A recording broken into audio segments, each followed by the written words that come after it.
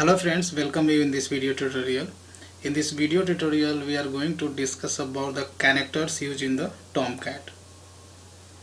A connector represents an endpoint in which requests are received.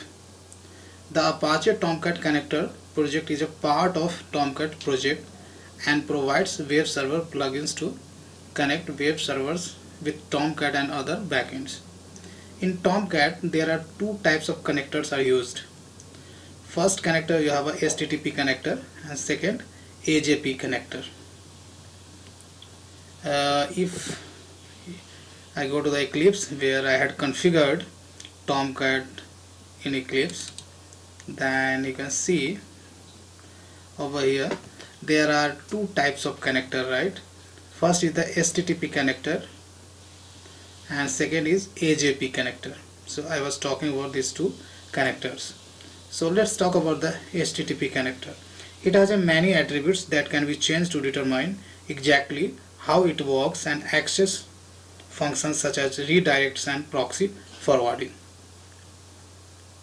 Now second connectors, we have AJP connectors.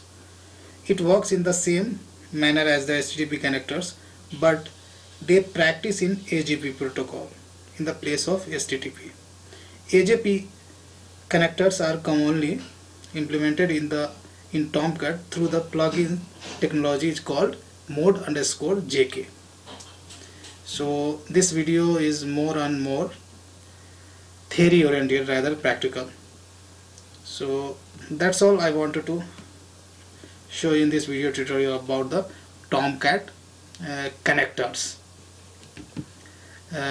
That's all I have in this video. Next video we are going to see some more concept on the Tomcat. So looking forward to see you there.